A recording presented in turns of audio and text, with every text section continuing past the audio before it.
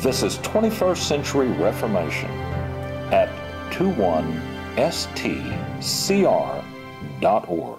Anthony, we were saying, I'm not certain, I guess we're not certain who wrote Hebrews, but whoever it was has my respect. It's an amazing, in the resurrection, I want to sit down with this person and talk with them about, what inspired them and how they got so involved in all this. Sure. But it's wonderful, wonderful material. Very intense, very deep. I love the way at the end he said, I've written just this little short exhortation, put up with me, just a short tract. It's an immensely profound piece. Yeah, it's wonderful stuff. I really love it.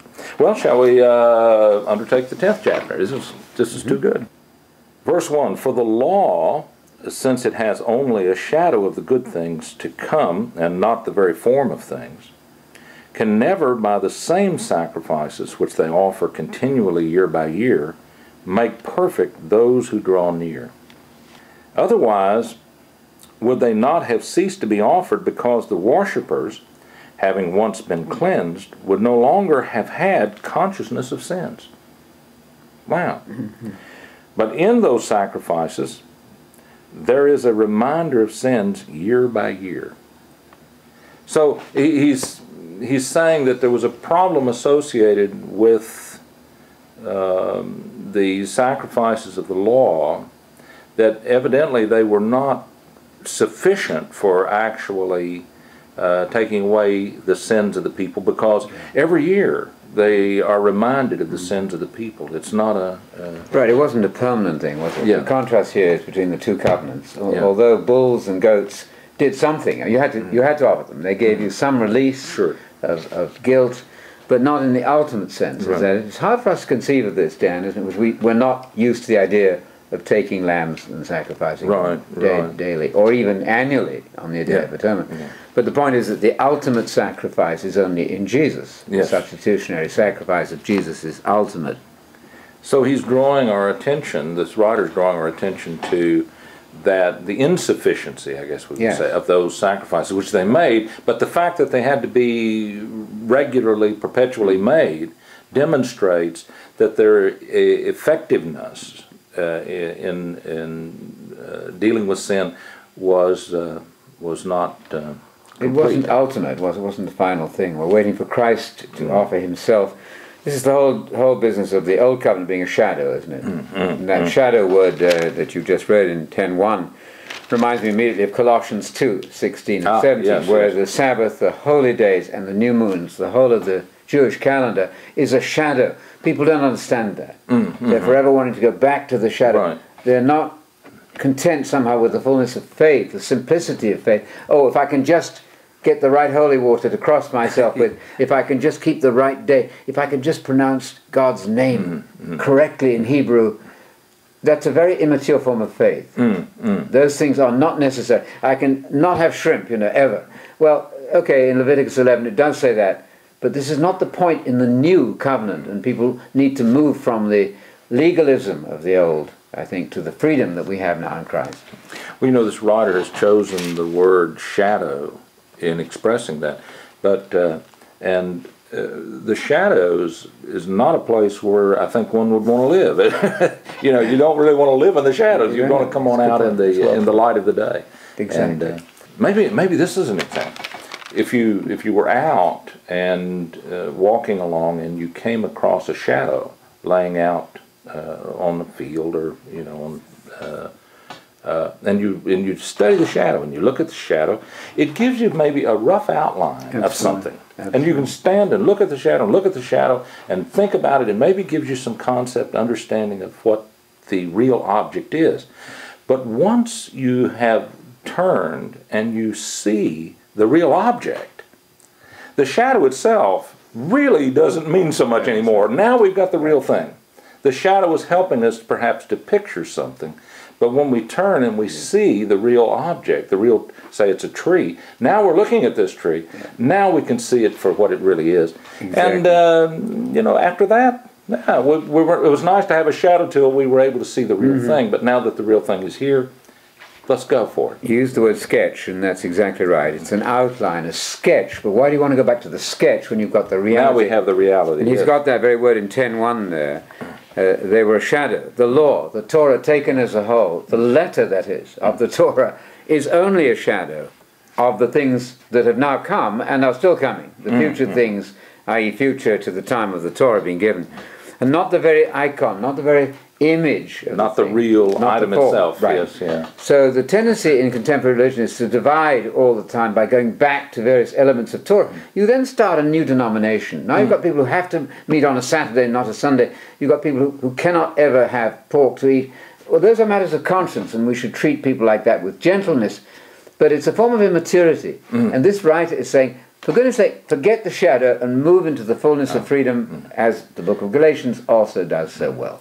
Well, it's kind of interesting, too, and I like what you were saying about this matter of immaturity, because I think it's easy for the person who is intent on doing the law, yes, or following in that way, to picture themselves as being mature. Yes. I'm mature because I do this. I'm mature because I'm keeping this. I'm mature. And you're not if you don't. That's right. And actually, they've turned spirituality on its head about that point, because the maturity is coming to the reality, yes, and leaving the shadow, that's right, for what it was, for what it was, a shadow of, right, good things to come. But not the real thing, not the form, as you say, not the icon. Not the icon, isn't it? It's beautiful. I think we could talk much about this, because our contemporary theological scene is plagued by this feeling, well, if I haven't got something concrete like Sabbath keeping or food laws or new moons, you know, I've heard people say, we're keeping the new moons now and we're so close to God,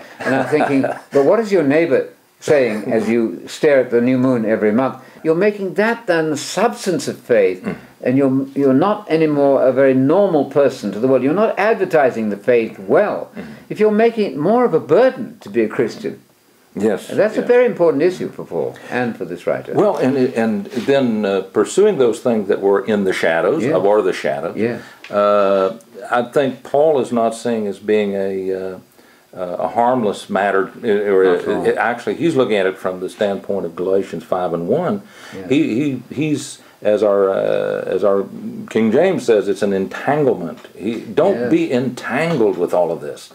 Keep clear of it. Exactly. Don't be entangled again with this yoke of bondage. That's right. Which was that law. Yes. In the very unpopular text in some circles in Acts 15, actually, the council there, where Peter himself says, why are you putting a burden on our people which even they couldn't bear? And you hear, oh, the Torah is so wonderful. Yes, it is, but it was burdensome in some sense, as Peter admits that. So we need unity, I think, will come when we're united on a few very simple truths, not cluttered, not entangled, to use your word there, with mixing the old with the new. We don't want to do that. Verse 4. And now I think he really drives this point home about the issues of the sacrifices. For it is impossible for the blood of bulls and goats to take away sins. Therefore, when he comes into the world, he says, sacrifice and offering you have not desired, but a body you have prepared me. In whole burnt offerings and sacrifices for sin you have taken no pleasure. Verse 7. Then I said, behold, I have come. In the scroll of the book it is written of me, to do your will, O God. Verse 8. After saying above, sacrifices and offerings and whole burnt offerings and sacrifices for sin you have not desired, nor have you taken pleasure in them, which are offered according to the law. Then he said, behold, I have come to do your will. He takes away the first in order to establish the second. By this will we have been sanctified through the offering of the body of Jesus Christ once for all. Wow. That's profound. Amazing stuff. Yes, isn't it? It's interesting. He sees Jesus in the Psalms here, quoting the Psalms, and the I have come is a messianic prophecy. It doesn't mean that Jesus, the Son, was alive when the Psalms were written, but they are prophetic of Jesus, so he's able to quote the Psalms as though Jesus is speaking. I think it's important to point out that when he comes into the world, in verse 5, Dan, that means when he was born. Of course. Because people read the capital incarnation there. They've got a God the Son who is putting on human nature and coming in a human body, but isn't really a full person. There's not really a word of that in what he just not said at all. here. No, we read that into it. Yeah. And I think the key then would be verse 9. Behold, I have come to do your will. Not my physical body has come, Yes. but Mary just produced a shell. Yeah. No, a person. So coming into the world is to be born in verse 5. And he's come, and John the Baptist also was sent. He came, so it's nothing to do with a literal pre-existence. I love that. I've come to do your will is the word of Messiah in verse 9. And he takes away, presumably we're talking about the first covenant, the old legal system. Which is his context here. The covenants has been what he's been talking about in the 8th chapter and the 9th. So we do have a change of Torah here. That's very hard for some. They think the Torah is inviolate. It cannot be changed ever. And the fact is it moves from the letter to the spirit. And that is a change, isn't it? That's the key to this. When it says, I have come in verse 7, and in verse 5, a body you have prepared for me. People misread that to mean that a pre-existing God the Son entered a human body. The key would be, though, that this is the sacrifice of Jesus himself, and that's 9:26 of Hebrews says that he's been manifested, Jesus has been manifested to put away sin by the sacrifice of himself. The whole person the whole person is sacrificed. Otherwise we get in this hair-splitting arguments about, well, the God part didn't die and the man part. Yes. And that at that point we enter into the world of madness and confusion and difficulty. No. Quite unnecessary. In Hebrew thinking, we always must insist on a psychosomatic unity. A self is offered in sacrifice, not just a body. And it is the case then that when we say Jesus died for our sins, we're not saying Jesus' body died for our sins. That's right. Jesus, the whole person, died. And his body, of course, died in that process. Indeed, the Son of God died, Paul says. The Son of God. The Son of God is supposed to be the divine, the deity part of him. That's not going to work if you don't think the deity can... Unless you think the deity can die, and of course that's another can of worms, we don't want to open that one. But certainly the Son of God died. This is not difficult in the Bible until you start complicating and confusing. Right. And that happened in post-biblical times, not in the Bible itself. You know, Anthony, I like this verse 10 again. By this will we have been sanctified through the offering of the body of Jesus Christ once for all.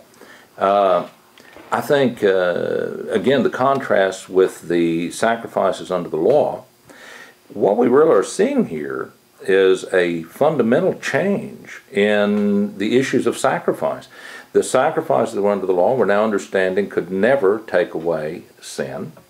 We now have the introduction of a sacrifice that does accomplish the taking away of sins, which those that were given under the law could never do.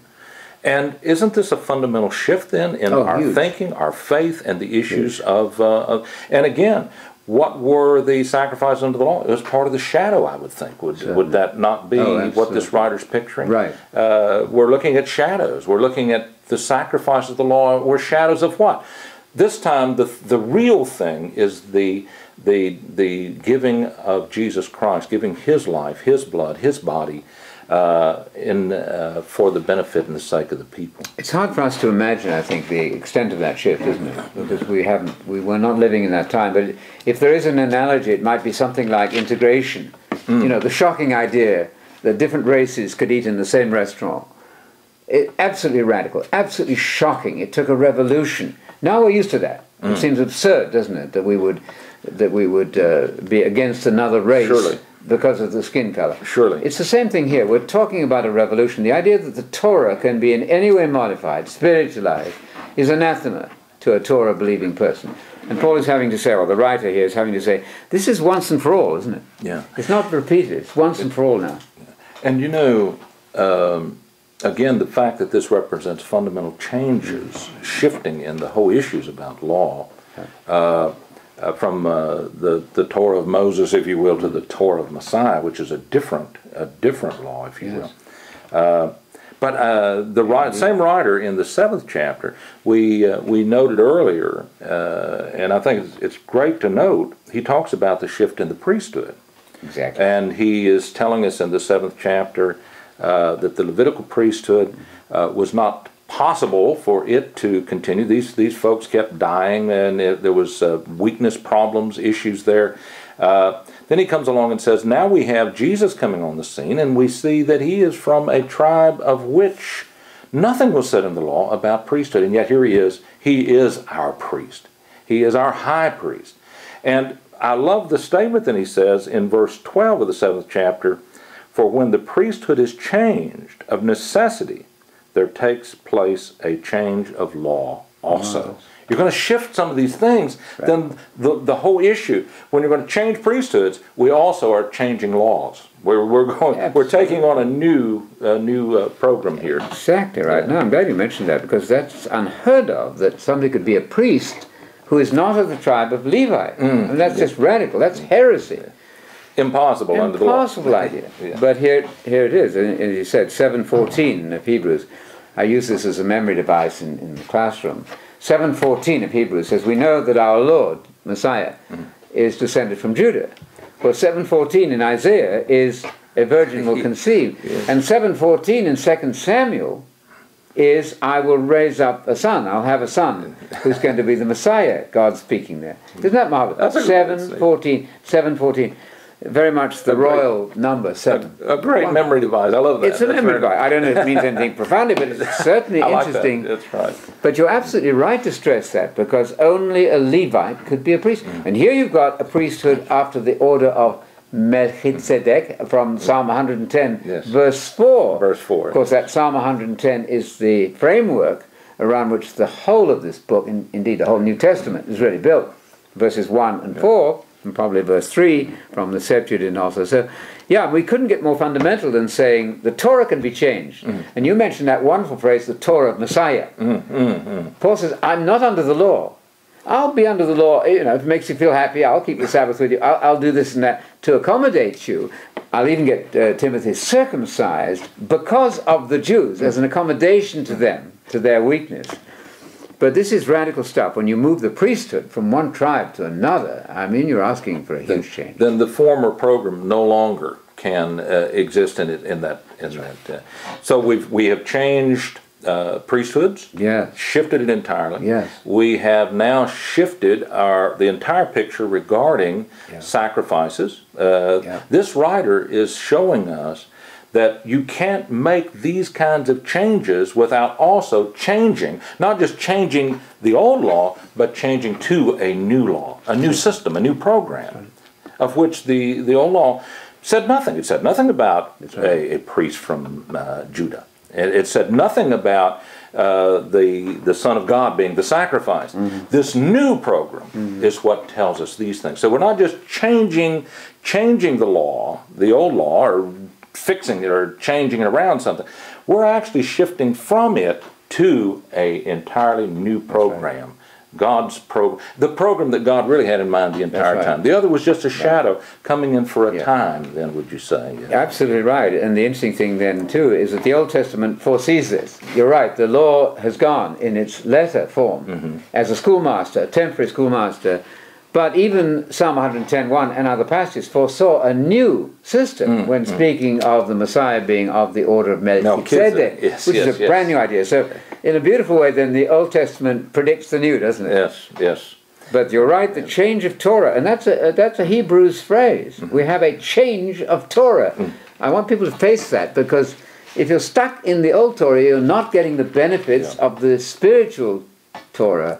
And we're missing all these wonderful truths that we have to. We're darkening our minds with regard to the power and the glory and the wonder of this new program. That's right. Because we're still caught trying to live out that preliminary program, the program that was really a preface, if you will. That's most interesting to me, Dan. I think we would agree too that you're also dividing the church, because when you have so-called biblical Unitarians, people who are saying God is really one. That's very Jewish. That's from Jesus himself. That's fine. That's valid. That hasn't changed. The God of the Jews is the God of the Gentiles. That hasn't changed. Who God is doesn't change. Let's not change that. That never changes. But if we're still insisting on some of those ways of life, those practices which are old covenant, we are starting a new denomination. We're dividing the church, because people will say, well, these things don't matter really. You try organizing a local church when people cannot agree on what day the resurrection was. Yes. You've immediately got confusion and division. And we don't want that. We want the simplicity of one God, one Messiah, one kingdom gospel, and the rest is good, honest, upright, sexual purity being very important as law, but not these Jewish ways of life. Sure. Confusing them with the new covenant. And recognizing that our teacher, our instructor, is not Moses. That's right. It is Jesus. And the words of Jesus. Surely. Yes, indeed. That's it. Verse 11. Every priest stands daily ministering and offering time after time the same sacrifices which can never take away sins. But he, having offered one sacrifice for sins for all time, sat down at the right hand of God. Oh my goodness. There's our Psalm 110:1, isn't it? Which is, somebody said it's the star witness. I like that. The star witness text. If everybody would commit themselves to studying Psalm 110 verse 1, seeing it's a star witness text for the whole of the New Testament. Umbrella, right? Because it has God, one, Yahweh. It has Adonai, my Lord Messiah, at the right hand, waiting, as we're going to be reading here, waiting until his enemies are going to be made his footstool, which lies yet in the future. Yes. So then verse 13 is waiting from that time onward until his enemies be made a footstool for his feet. For by one offering, verse 14, he has perfected for all time those who are sanctified. And the Holy Spirit also testifies to us, for after saying, "This is the covenant that I will make with them after those days, says the Lord, I will put my laws upon their heart, and on their mind I will write them." He then says, verse 17, "And their sins and their lawless deeds I will remember no more." Verse 18, "And where there is forgiveness of these things, there is no longer any offering for sin." Yes. Wow. Wonderfully simple and clear. I think then the system which insists on the Mass being a repetition of the sacrifice would have to fall under condemnation here, would it not? We don't need to be worrying then about a continuous offering for sin. It's all been done. I think this is very healthy psychologically, don't you, that we can say, yes, we're not perfect, we're maturing. We do make mistakes. We have to repent of those sins as we go forward. But the ultimate sacrifice has now been made. It's in the past on our behalf. Very exciting. I like your point about in the Mass, we have the thought that we are seeing afresh Jesus and his sacrifice week after week after week after week. It seems entirely contrary to what this writer's conveying to us. That's right. That's not what needs to happen at all. Right. We have one sacrifice for sins for all time. Certainly. And we're not looking to repeat that. But remembering it and an assumed repeating it are two very different things. Yes. But then also all the way back to his key thought, and that is the sacrifices of the law, that system, that program, was one in which we're talking about repeating the sacrifices over and over again and over again. Absolutely. Which, to this writer, he's saying, doesn't that point to their insufficiency? And but Jesus Christ gave himself once for all, and that's it. This is very easy. You can't improve on it. You can't. You shouldn't diminish it. It is. It's everything. And that's this new program. Absolutely. It's not anything the law knew anything about in itself. That's right. There is this little point that we're being sanctified there. It says we're sanctified. My note has that right, the present participle there in the Greek. We are in process of being made holy. It doesn't happen in one day, but as we move forward towards the goal of the kingdom, we're being made holy through the Holy Spirit. We should comment, the Holy Spirit is not a third person in Scripture. Very personal, I would say, because it's the Spirit of God or Jesus, indistinguishably. But not a third person. The Holy Spirit never sends any greetings. The Holy Spirit is never worshipped. That's interesting. Never prayed to. And yet it's very personal. So I think it must be then the operational presence and power. Very personal, as coming from the center of God and Jesus. Their personalities extended. That's easier. And it was only, even at Nicaea in 325, that they were uncertain about the Holy Spirit. Sure. People forget that. There was no fixed and ready-made, complete Trinitarian thing in the New Testament. Far from it.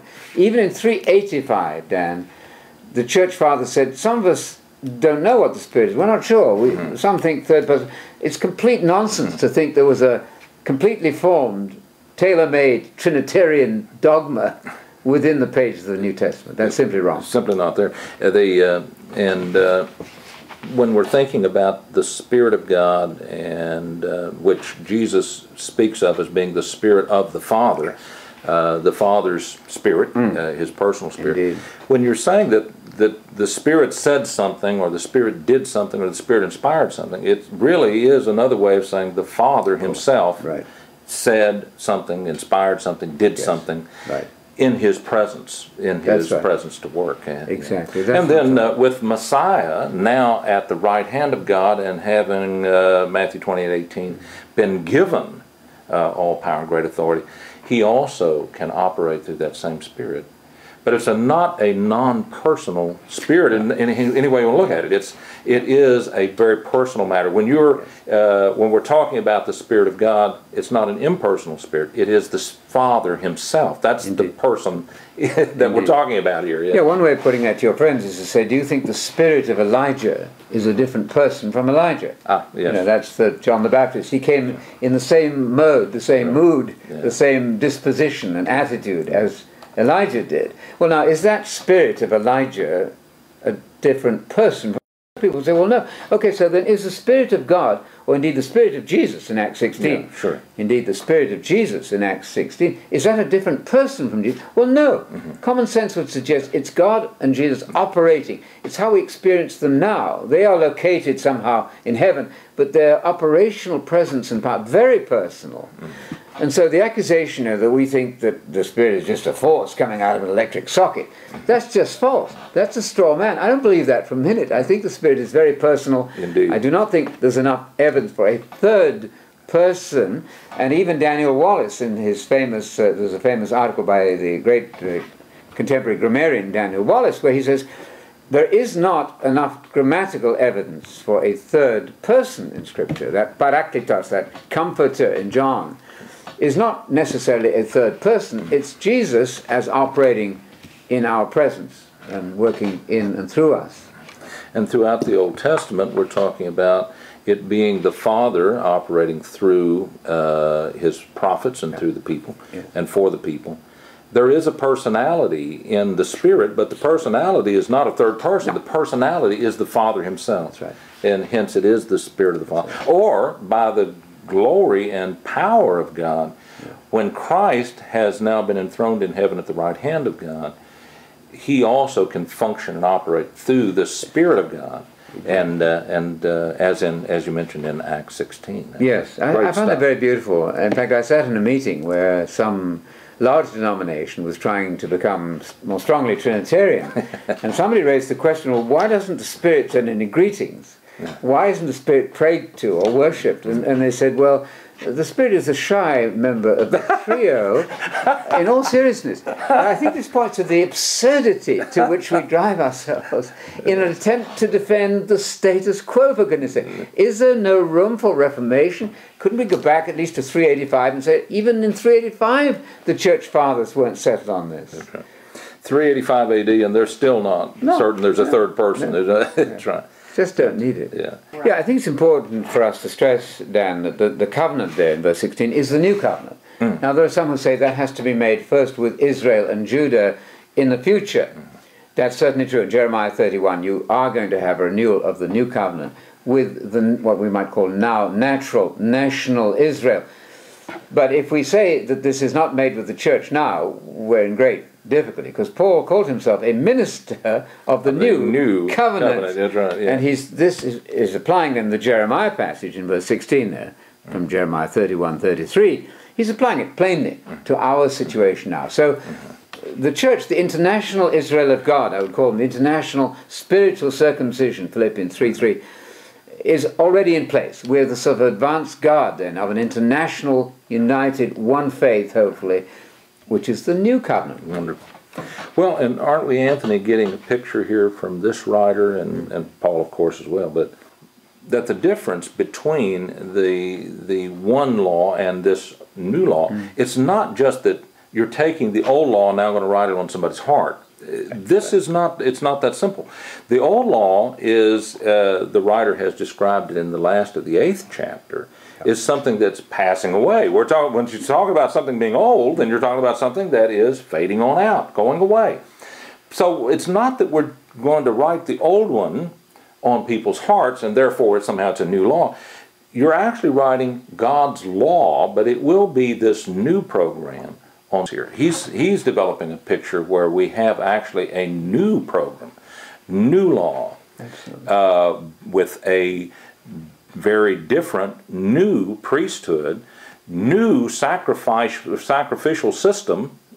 And so we're not talking about, oh, we'll just take the old one and write it on their hearts now, because maybe it wasn't on their hearts, but we're going to actually write a new program. And this one's going to be written on their hearts in a sense that I think the old program was not. Certainly. So your point is an excellent one. It's not just a repetition of the letter of the law now in the heart. It's a new Torah. It's the Torah of Messiah. Program. Yes. And even Jesus hinted at that. There are some passages in Matthew 12, section in Matthew 12 there, where he says, haven't you read how David was able to eat the showbread and be innocent? Haven't you read that there were priests who ministered on a Sabbath day and were innocent? Were blameless, yes. They weren't under the Sabbath law as priests in the Old Testament when they were ministering in the temple, and a greater than the temple is here, he says. He's hinting there at something new. Surely. Which goes beyond the letter of the law. The key is the letter and the spirit, isn't it? We do believe in the spirit of the law, not the letter of the law. Oh, here's the classic way of putting this to your friends. Circumcision is plainly in the flesh in the Old Testament. In Genesis 17, every Jew and every Gentile who becomes part of the covenant must be physically circumcised. Now, it's evident that Paul taught the opposite, isn't it?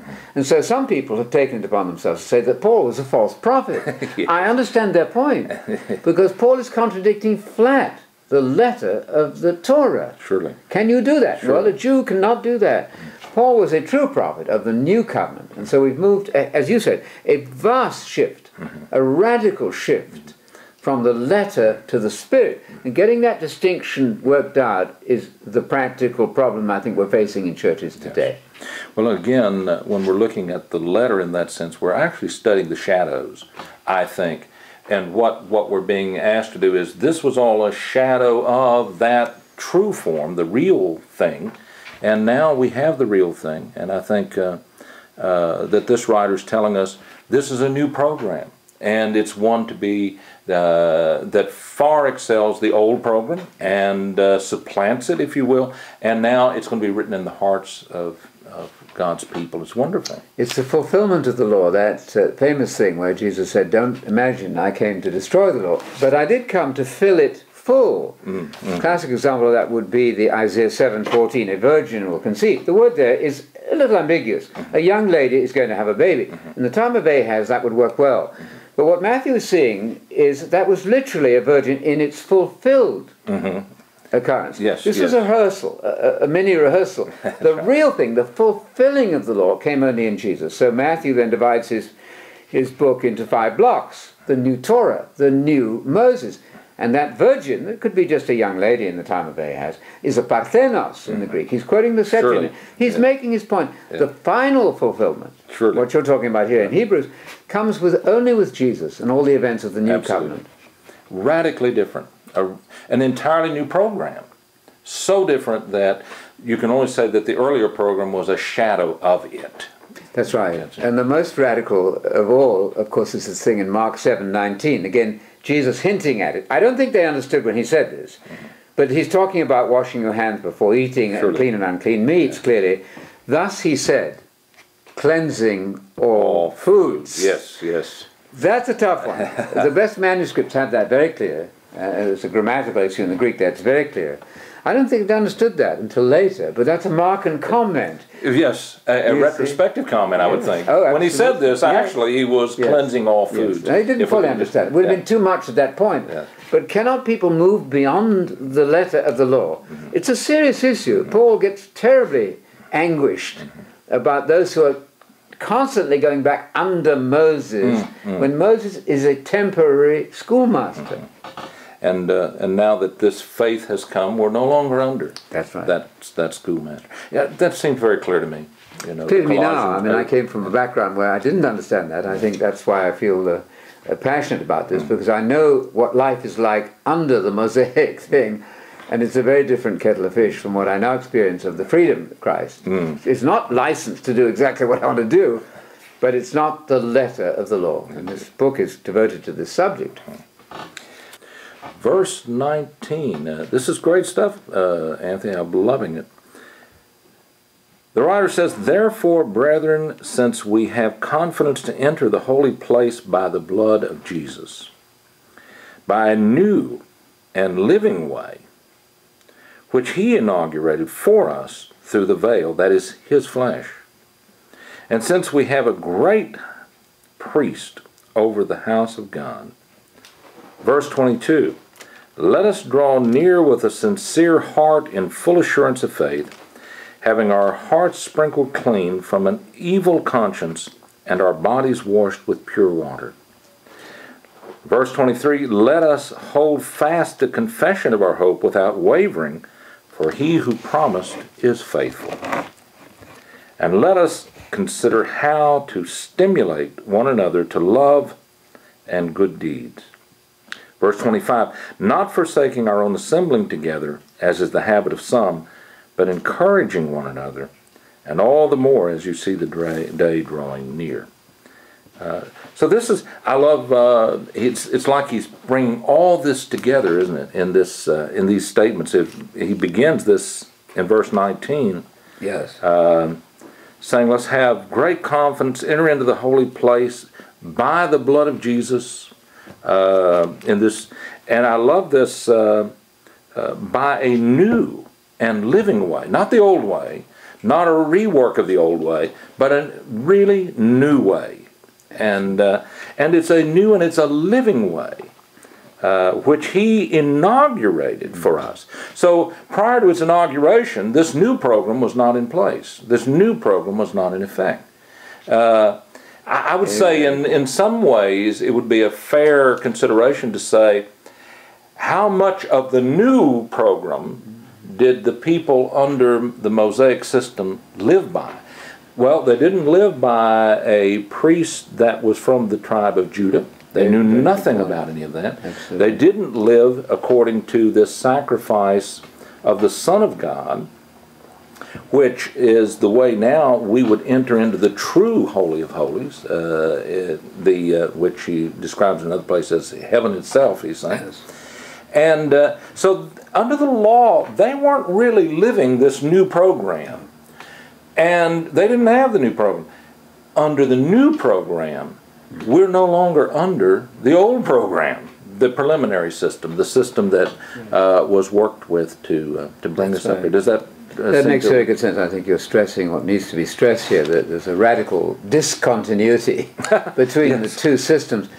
People have argued, no, it's a new covenant. It shouldn't be a new covenant, it should be a renewed covenant. Well, there are two Greek words, it's true, but both of them are used for the covenant. It's both renewed, because it's based on the faith made with Abraham, the covenant made with Abraham, but it's also brand new. It's a brand new thing, and so I think that cannot be overstressed today, because it's again this question of division. If you've got half of your congregation trying to move back under Moses and half not, I'm afraid you've not got the unity of the faith that Jesus prayed for, that Paul insists on when he said, "I want you brothers and sisters all to say the same thing. You'll be perfectly united in one mind and one judgment." Excuse me, 35,000 denominations. We aren't there yet, right? Unity is going to come when we agree that God is one, that Jesus is the Messiah, Son of God, and we get hold of the simplicity of the new covenant as being described by this book. So he's encouraging the people, saying, we have this new program, we have this new system. It was inaugurated by Jesus Christ himself, when he gave himself and died for us. We draw, in this new program, this new system, we draw near to God by the blood of Jesus Christ. And so he says, now let's hold fast the confession of our hope without any wavering. I love that. Great confidence here, isn't there, in the simplicity. The veil here would be the veil of the temple, the curtain, was rent, Surely. rent in twain. Right. King James torn apart as he died. So that's where this entrance into the new system was inaugurated by the blood of the covenant being based on the words and teachings of Jesus. Having got all the words straight, then you die to ratify that covenant. I see how that works. I find that very beautiful, and that is his flesh. That would be his human life, his human personality died. That inaugurated the new covenant through the blood. And it is a substitutionary death, Dan, isn't it? I think so, yes. He's not just dying as a good moral example. He does that too. It is very noble to die asking that your enemies be forgiven when they're killing you. That's all fine. But there's more to the sacrifice of Jesus than that. It's a substitutionary element is very clear, that he's dying in our place. Anti, the Greek preposition, anti, meaning in our place, as a substitute for us. That has to be insisted on, because otherwise we're watering down the effect of the sacrifice. Well, and the power of this sacrifice and its effectualness for us is very obvious in what this writer is saying. We're going to draw near to God by the blood of Jesus Christ. That is very mighty, very powerful matter here. I don't think we're going to draw near to God without that blood of Jesus Christ having been shed. And, not at all. This sacrifice whereby sins are once and for all being dealt with. That's... That sin does count. You will not survive in the universe if you are an unforgiven sinner. Is that right? Sin matters to God. You can put it this way. One adultery in Atlanta per year is much too much. One broken marriage, one tragic divorce is too much for God. He's not happy with that. His standards are quite different from ours. Yes. So I think the writer is pointing out the seriousness of sin here. That somebody had to die, had to shed his life and blood for sin. That's most important. I think that's exactly right, and it utterly makes sense. In fact, without that thought in place, I don't think you can make sense of this writer and the things that he's saying. That's right. As we've been reading this really, all through the book of Hebrews. Wouldn't you say it requires a lot of meditation, by the way? It's not just a question of reading a verse, putting it on the fridge and hoping for the best. This is a very profound piece. It requires thought. Continuous reading, I think extensive reading. I read 2 or 3 chapters at a time. Sometimes in preaching you're told to do one verse, at most 2 verses, and then you do your fishing stories. I'm being sarcastic here. No, you need to read extended passages of Scripture. I've often wondered, Dan, if the church one day, all the churches were to say, let's quit for 6 months, close the doors, let's go home and read our Bibles, then we'll invite our pastors to read from the text of Scripture, say 1 Thessalonians, read it out. No comment, just read it out from a modern translation. And I think people get the idea quite well. But we're so cluttered up with tradition, it makes it very hard for people to relate to these original Christian words here.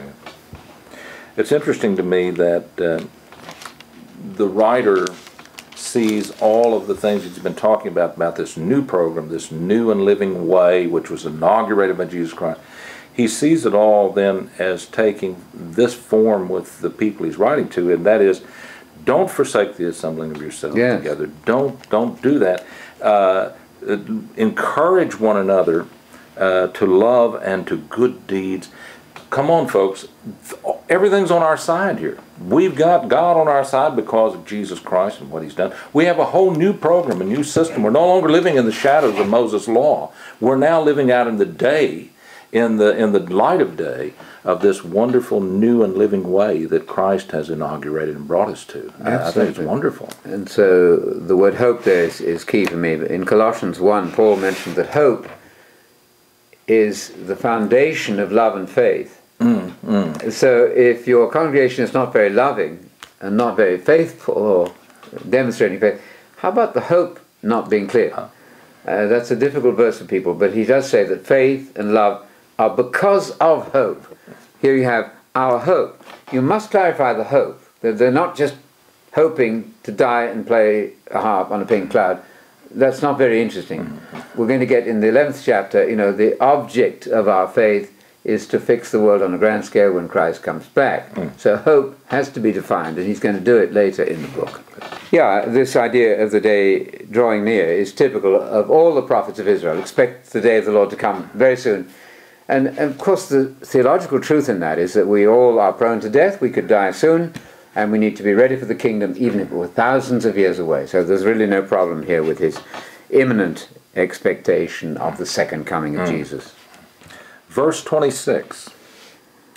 For if we go on sinning willfully after receiving the knowledge of the truth, there no longer remains a sacrifice for sins. Verse 27, but a terrifying expectation of judgment and the fury of a fire which will consume the adversaries. Anyone who has set aside the law of Moses dies without mercy on the testimony of 2 or 3 witnesses.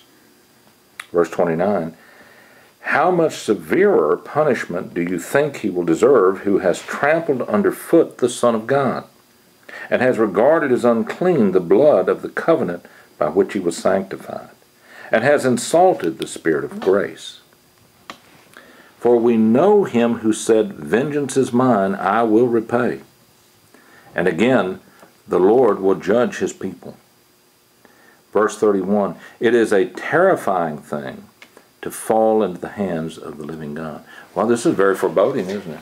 Foreboding is a good adjective, yes. It is very much against the notion of once saved, always saved. You know, popular in some circles is the idea that you go to a get saved meeting, put up your hand. It wouldn't matter if you robbed a bank every day of the week. For the rest of your life, you'd still, quote, be saved. That cannot be true on this text and many other if texts, right? You always have to hang in till the end. And this, as you said, is one of the more threatening, most threatening perhaps in the whole of the New Testament. It isn't universalism. I don't think it's the idea that everybody gets saved, including the devil and the demons. Yes. It doesn't sound like that. It doesn't ring true. I would love that to be so, that God eventually saves everybody, come what may.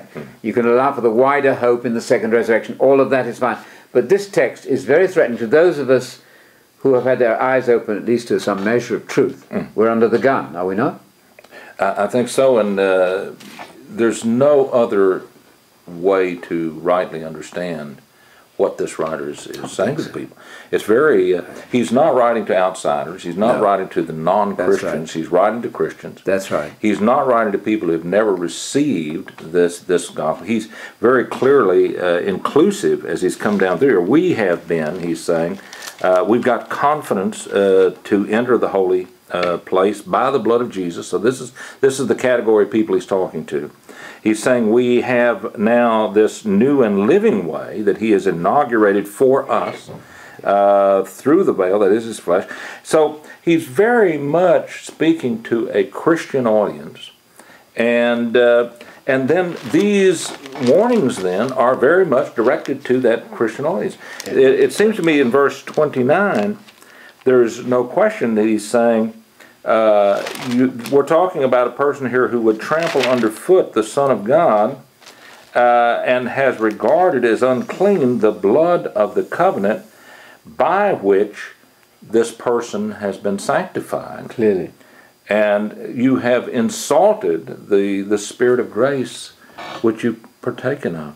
Absolutely. So if those things are impossible for a Christian to do, then this writer lost his mind about that thing.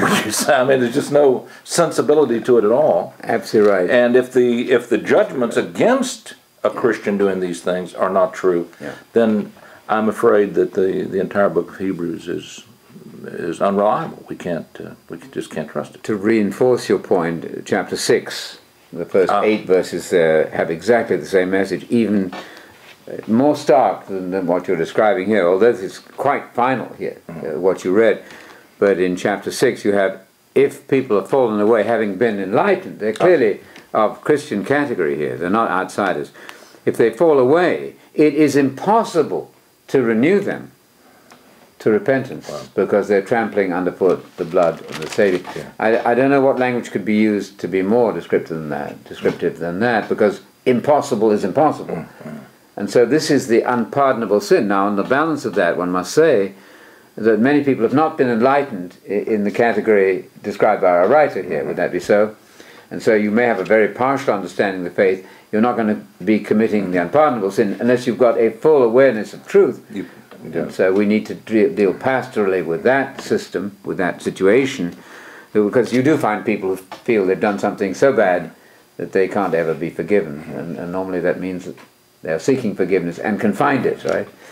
Well, you know, and Anthony, too, I was just thinking about the severity of what he's describing Yes. here. We're talking about a person who has actually been sanctified, who has been made clean by the blood of Jesus Christ, and has been blessed by the Spirit of grace, who now is trampling underfoot the Son of God, who's turning against this very means by which he was sanctified, this person was sanctified. If he turns against that, he turns against the Son of God, tramples underfoot the Son of God, is treating the blood by which he was sanctified as an unclean thing.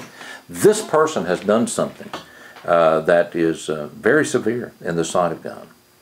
Apparently, I don't know how language could be clearer than that. It's a terrible thing. Vengeance is mine, then. It's a fearful thing to fall into the hands of the living God. And you get this phrase about God is a consuming fire. And so I love that text in Romans where Paul says, behold, the kindness and the severity of God. There's a balance. To those who are doing good, kindness. But you Christians are going to be cut off, Paul said, echoing this writer, if you don't remain within the kindness of God.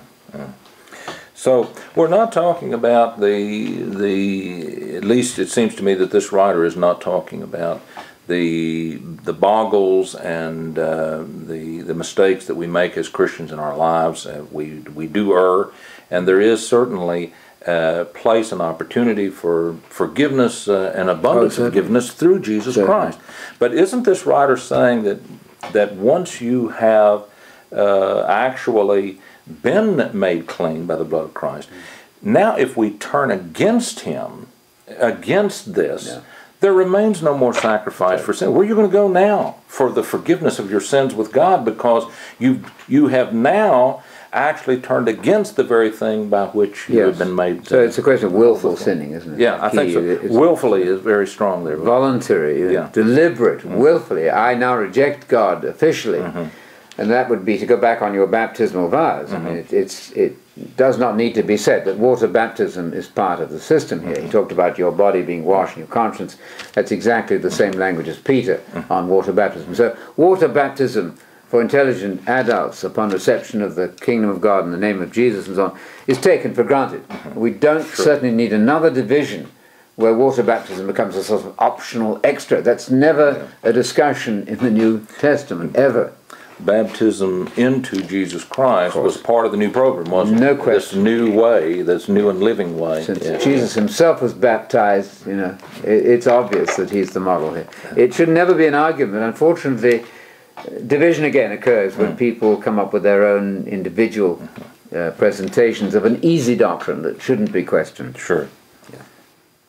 Verse 32. But remember the former days, when, after being enlightened, you endured a great conflict of sufferings, partly by being made a public spectacle through reproaches and tribulations, and partly by becoming sharers with those who were so treated. For you showed sympathy to the prisoners and accepted joyfully the seizure of your property, knowing that you have for yourselves a better possession and a lasting one. I really like that. Yes. Therefore, do not throw away your confidence, which has a great reward. For you have need of endurance, so that when you have done the will of God, you may receive what was promised. For yet in a very little while he who is coming will come and will not delay. Verse 38, but my righteous one shall live by faith, and if he shrinks back, my soul has no pleasure in him. Verse 39, but we are not of those who shrink back to destruction, but of those who have faith to the preserving of the soul. I like the my soul reference to God in verse 38, quoting a verse from Habakkuk about faith. And yet in a very little while, so Habakkuk writing in Old Testament times, in a very little while, no, the day of the Lord. Well, it's been more than 2,000 years now, so it's not a chronological measure exactly, but that end is coming. And if you shrink back, you're in terrible shape. God's soul, I like that, my soul, God speaking, his self. God is a single self in Scripture. Individual, yes. An individual, divine, not a human person, obviously, but he's a single divine self. Not one what in three who's, as I've heard said, but one who. Yeah. One single individual who. This is biblical monotheism, right? And God then is a self. And I'm glad he's revealed himself in these easy terms to us, you know? Yes. Not in the abstruse language of Greek philosophy, which is so terrifyingly complex and confusing. I really like, you know, I was just thinking as you were saying, this writer has set before us in this chapter, as we're coming to the end of this chapter, he's set before us, he's set before his readers a just amazingly rich, full understanding of so many wonderful things. Yes. And you know, he's starting out saying, don't be so enamored with the old system. He describes it as shadows of not the real thing, just a foreshadowing of till the real thing comes into our vision, and now we can do that. You don't want to live in the shadows. You want to walk in the real new living way. I like that. But then the very great severity that attaches to then devaluing this new living way by the blood of Jesus Christ. It is a marvelous piece, as you say, rich and profound, and so much packed in. I mean, he does Christology, he does eschatology, all of the facets of Christian theology are here. And yet he gets a balance between severity and kindness. You know, there is a gentleness here, exhorting as a father, and these terrifying warnings. And I'm reminded of Paul's phrase, the terror of God. You know, there is an element of terror in God. Can't just take him for granted. He's not just a paternal father figure up there, an old man with a grey beard, you know, grandfatherly fellow, right? Who tells you it doesn't matter what you do as long as you're sincere. That's fine, you know. No, we're supposed to grapple and gain the truth and